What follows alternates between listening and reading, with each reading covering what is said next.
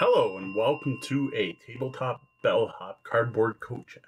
I am Mo Tuzano, the Tabletop Bellhop, your cardboard concierge, the RPG maitre d', answering your gaming and game night questions and striving to make everyone's game experience better.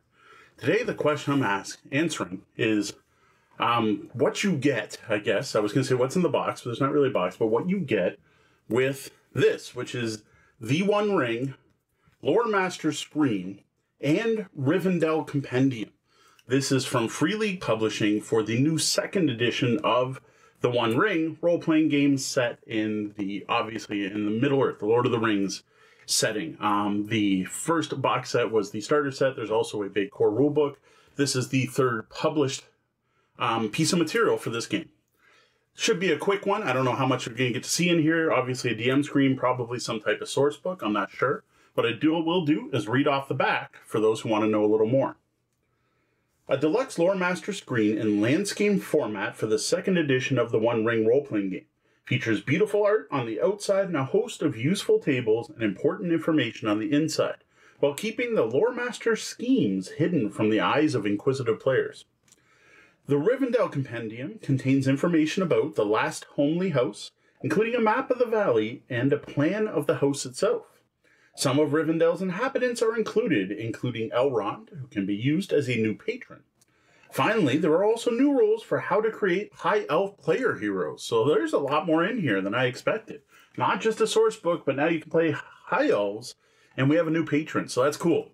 Always like it when you get more than you expect with any tabletop gaming product. Enough about that, though. Let's take a look at what you get inside or get with the One Ring Loremaster screen and Rivendell Compendium. All right, here you have now all I've done is cut the shrink wrap off. Looks like we have a couple different things. We have books, we have a sheet. So let's kind of split these out. This was just on the back, so I don't think there's any reason to keep this. We have a booklet. This reminds me of the booklets that come in the starter set, same style.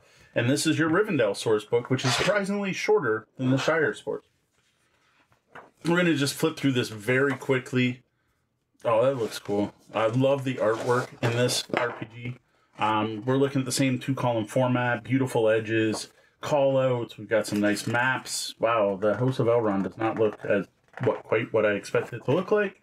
And then it's got some nice line art. Love the black and white artwork in this game. Not a ton of information. You only have 8 pages on Rivendell itself.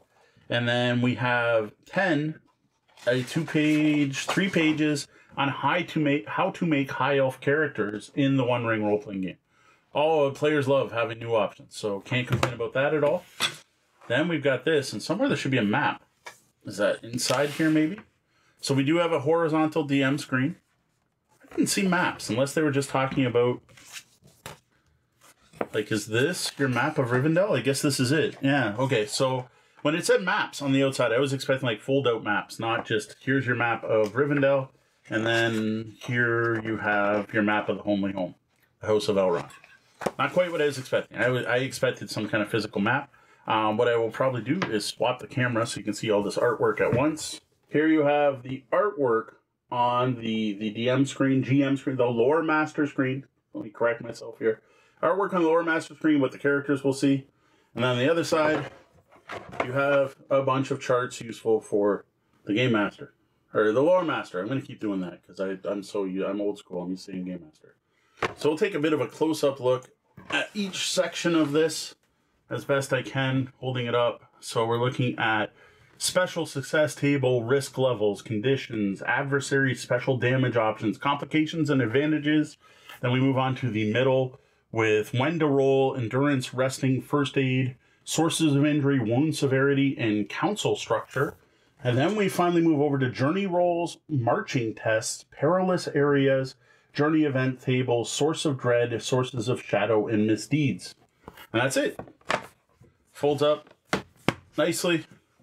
Nice, solid, thick. You can kind of see how thick this is here. I personally love horizontal DM screens. And then we have a nice little Rivendell source book that goes with it, with, of course, bonus rules for playing high elves in the One Ring. So that was a nice short one. Quick look at what you get with the One Ring Loremaster screen, and Rivendell Compendium. Compendium's a little shorter than I was expecting. I was expecting a thicker book, but fair enough. They don't spend a lot of time in Rivendell. So that's fair. Beautiful looking book, great layout, black and white line art, no full color images actually anywhere. No, that's not true. The maps are actually full colors. They're just muted colors. And then a nice landscape DM screen. I personally love landscape DM screens with lots of the useful tables the Loremaster may need while running the One Ring. That's pretty much it. That's what you get. In the box, I guess it's not a box, in the sleeve, shrink, this is it. This is what you get, all this stuff. I am Mo Tuzano, Tabletop Bellhop, your cardboard concierge, answering your game night questions and striving to make everyone's gaming experience better. You can send those questions to questions@tabletopbellhop.com or head over to the webpage, tabletopbellhop.com, and click on Ask the Bellhop. I'm also all over the internet as Tabletop Bellhop, one word, and if you want to ask me a question on social media, I'll be sure to answer you there as well. Thank you for joining me for a look at what you get in the Lord of the Rings, sorry, the One Ring, Loremaster screen, and Rivendell Compendium. Good afternoon, and game on.